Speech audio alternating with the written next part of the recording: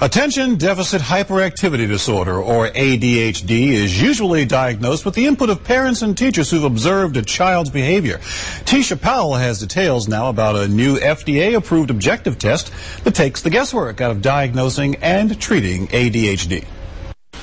It may look like 17-year-old Lindsay Andrews is playing a video game, but the Green Hope Jr. is actually taking a test for ADHD.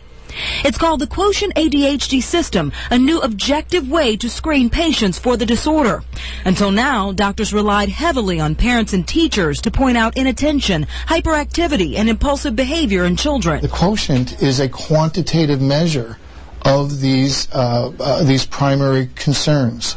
It actually monitors how much movement the child is making while trying to stay focused on the test. A motion tracking system measures a patient's movement while he or she attempts to focus on rapidly changing shapes on a screen, pressing the space bar when they see a certain one.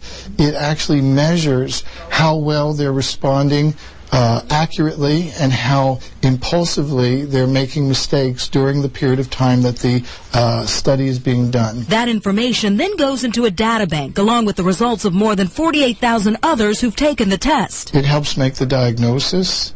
It helps determine when I choose a medication, how well that medication is working. For Lindsay, an ADHD diagnosis and medication have made a big difference in her life, academically and socially. Even just when we're kind of hanging out, I'm kind of able to stay on the topics that they're talking about, because sometimes I would just kind of zone out and then I'd be like, no, wait, what are you talking about? She now has her sights set on good grades and cosmetology school. So now I can kind of live up to what I know I can be.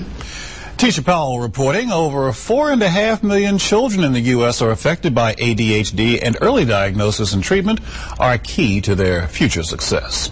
7:27, 52 outside.